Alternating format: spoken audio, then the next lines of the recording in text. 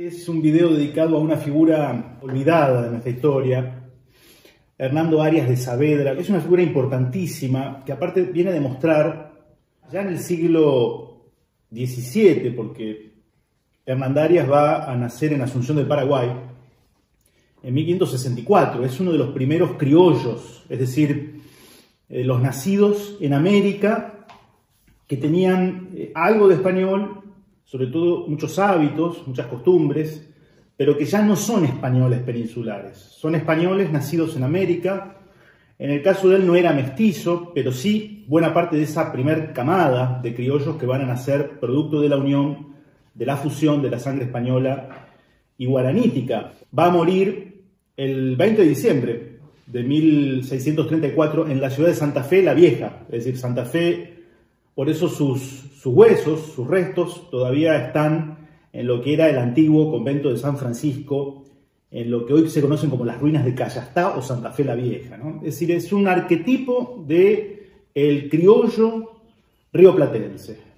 Cuando todo eso era un conjunto poblacional unido, luego van a venir las divisiones políticas provocadas en el siglo XIX, y Hernandarias es una figura que debemos rescatar todos los rioplatenses, porque nace en Paraguay, en el hoy Paraguay, va a ser gobernador de la gobernación del Paraguay, que incluía toda la Mesopotamia, incluso la desembocadura del río de la Plata, y va a ser, por ejemplo, una figura crucial en el desarrollo agropecuario de la banda oriental del río Uruguay, hoy República Oriental del Uruguay, porque fue el introductor de la ganadería vacuna en lo que hoy es el Uruguay. Por tanto, Hernandarias es una figura clave. Este libro de José María Rosa, gran historiador, Porteños ricos y trinitarios pobres, que nos habló de ese nacimiento desdoblado de lo que va a ser luego la ciudad capital del Virreinato del Río de la Plata y luego la capital de la República Argentina. Me estoy refiriendo a Buenos Aires, ciudad de la Santísima Trinidad y puerto de Santa María de los Buenos Aires. Por eso lo de porteños ricos,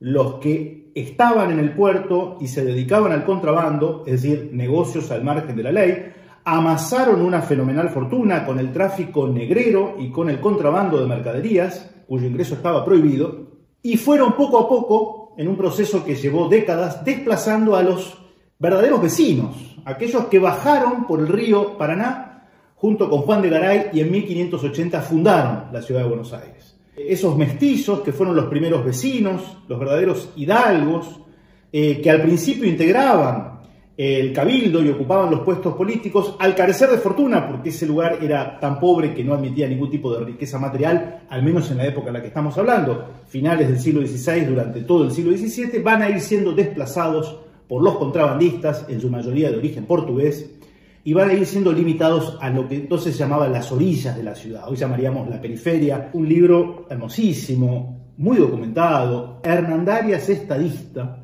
de Ruth Tiscornia, una autora santafesina.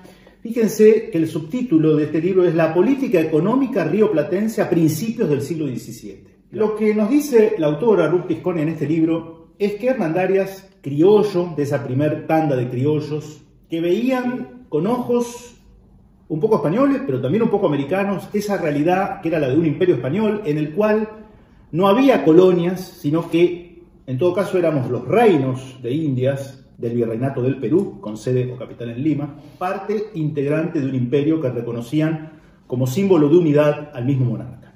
Hernandarias va a ser el primer criollo designado gobernador por parte del rey, y no solo una vez, sino 3 veces, y en su obra de gobierno va a tener que lidiar con los contrabandistas del puerto. Va a ser un enemigo declarado de los contrabandistas del puerto, estos portugueses advenedizos en su gran mayoría, que se enriquecían al margen de la ley, pero que en una ciudad como Buenos Aires, era un poblado de apenas 1000 habitantes, gozaban del beneplácito, de la anuencia, de la complicidad, no solo de oficiales reales corrompidos por el dinero, sino en muchos casos por las propias autoridades eclesiásticas. José María Rosa relata un episodio curiosísimo, ¿no? En esa Buenos Aires que ya estaba, en términos de la Iglesia Católica, elevada al grado de diócesis, es decir, contaba con un obispo, que era primo de esta persona arrestada por contrabandista. En medio de un tumulto lo saca de la cárcel que estaba en el cabildo, lo lleva a la catedral. Céspedes intenta recuperar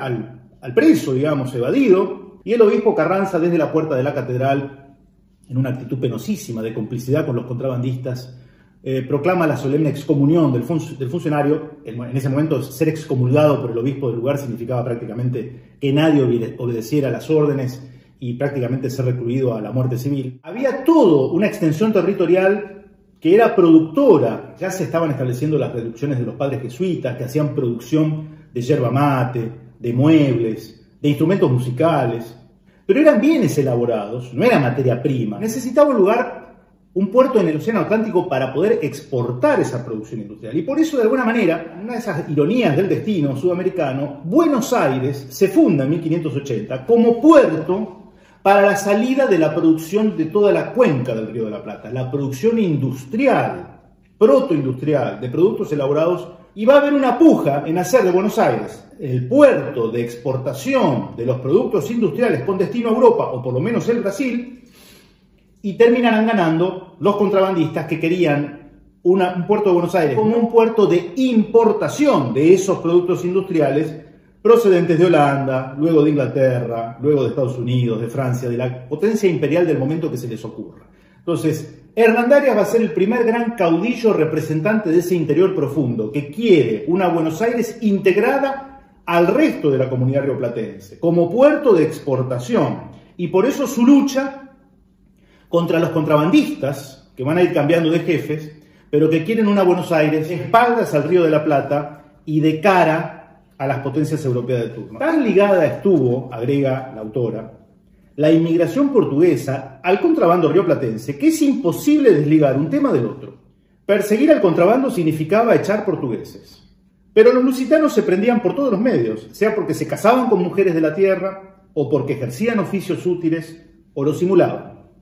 Hasta tal punto se identificaron los problemas que Fray Martín Ignacio de Loyola, cuando llegó para realizar la política de apertura comercial, lo hizo munido de 3 reales cédulas: la permisionaria, la de designación de Hernandarias y la de expulsión de portugueses. Los contrabandistas del puerto de Buenos Aires eran un eslabón más en una cadena internacional, con sede en Ámsterdam, de cacería de negros esclavos en el África, puertos en el norte de Brasil. Era la punta del iceberg, ¿sí? Esos contrabandistas de la pequeña aldea de Buenos Aires de entonces. Y esos escurridizos y omnipresentes huéspedes contaban con el apoyo de Portugal, como ésta contaba con el apoyo de Inglaterra.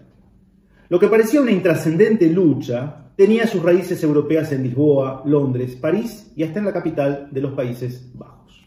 En fin, de todas las disposiciones que va a adoptar Hernandarias para proteger los intereses económicos, sociales, culturales y militares del interior profundo de esa enorme vastedad que luego será el virreinato del Río de la Plata, contra los intereses de una minúscula proporción de la población del puerto de Santa María de los Buenos Aires, que nada tenían que ver con los originarios pobladores de la ciudad de la Santísima Trinidad. Cuando Hernandarias se trasladaba de Asunción al puerto de Buenos Aires, era tal la enemistad que tenía con los contrabandistas del puerto que tenía que ir acompañado por una escolta personal integrada por jinetes santafesinos. Lograban como una suerte de custodia personal del gobernador criollo. Y sin embargo, ese hombre del interior le dio todo aquello de lo que incluso hasta el día de hoy la ciudad, puerto, aduana de Buenos Aires puede enorgullecerse.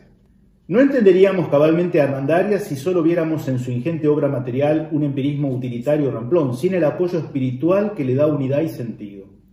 El sostén de su vida espiritual y material fue seguramente esa fe robusta y ardiente que lo llevó a cubrir toda la gobernación de iglesias hechas, según dijo, con mi industria y obra, y con mis manos corté la madera. En carta al rey, Hernandarias, 2 siglos antes de mayo de 1810, le dice al rey de España, refiriéndose a estos confederados, los contrabandistas del puerto, los llama los enemigos de la patria.